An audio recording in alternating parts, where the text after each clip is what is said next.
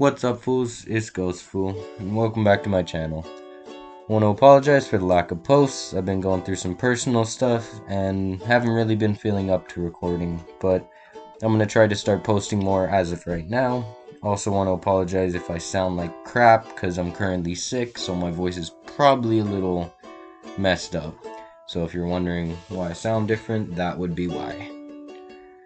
So for today, we're going to be working in my sketchbook. It's a sketchbook that I wanted to take a little more seriously than the other ones. The other ones I doodle in, this one I wanted to take seriously. I'm going to be using primarily pencil and shading with just my finger and pencils. I've got a whole bunch of different sized pencils. And I'm going to be making a landscape of whatever comes up to my head. I thought up a cabin right on the edge of a mountain range. I got very carried away with the mountains, as you can see. There's way too many mountains. I really like painting and drawing mountains, so got a little bit carried away and just went overboard on the mountains. It's my favorite thing to paint. I feel so peaceful and at peace when I'm drawing mountains or making landscapes. It feels nice.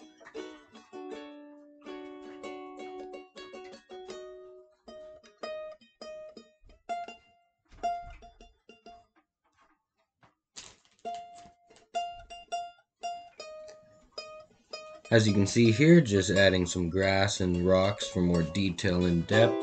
Each little bit of grass or rocks, it just makes more to the drawing. It feels like it's more lived in when there's random stuff around, I feel. But going back to my materials, I'm only going to be using my trusty pencils and my fat finger for blending. I find that it's good to challenge yourself and work in a restricted palette or medium to learn that medium better. In this case, pencil. I feel like having myself limited to only using my pencils and my finger for blending and erasing and trying to get as much depth and, shape out of the pencils, I can use that when I go back to painting in color or different ways. I feel like a sketch is just sorry, a sketch is just like the bare bones of a painting.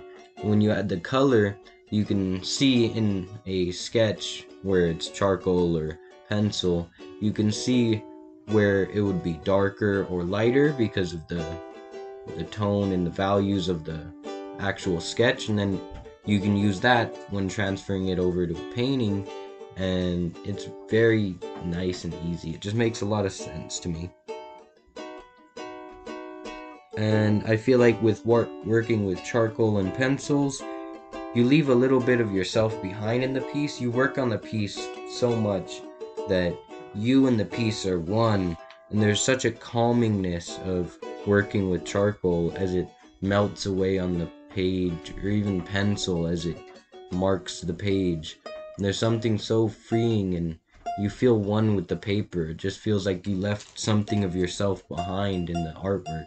And I feel like that's what really makes the art, is the emotion behind it and the message behind the work, whether it be a message at all or just simply doodling.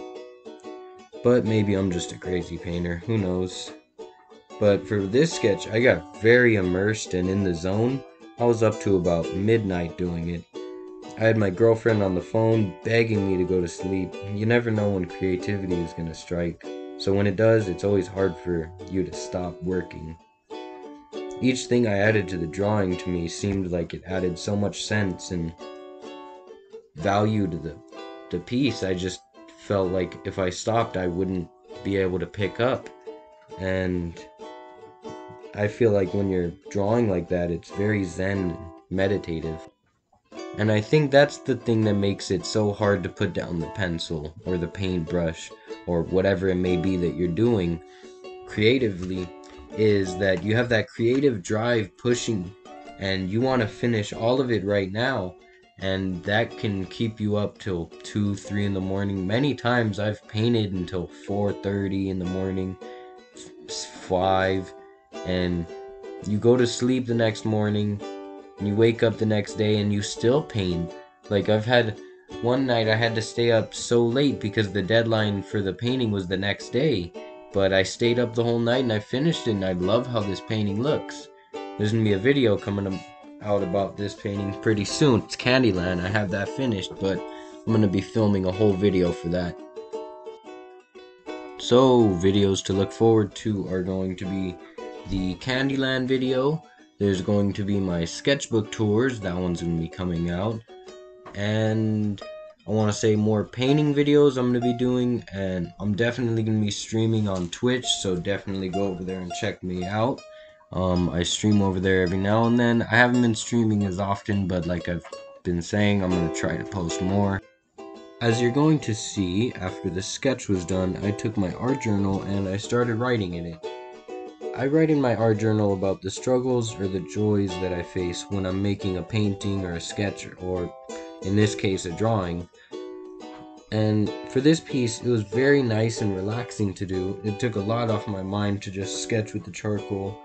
As a painter, I worry a lot about the colors and how they would look, if they would clash and stuff. With charcoal, it's a nice release to just let all the color go.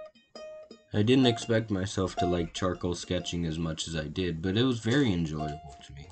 I'm very tempted to just finish the rest of this sketch on the stream on Twitch, so if any of you guys want to come see me over there. I'm not sure about my Twitch. I'm pretty sure I have it linked in my YouTube channel, so you guys can find it over there. But, so yeah, maybe you guys can catch me over on Twitch.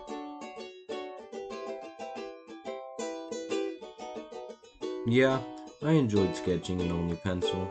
Did you like watching me? I'm definitely going to be doing more videos like this, so subscribe, like, and have a good day, y'all. Peace.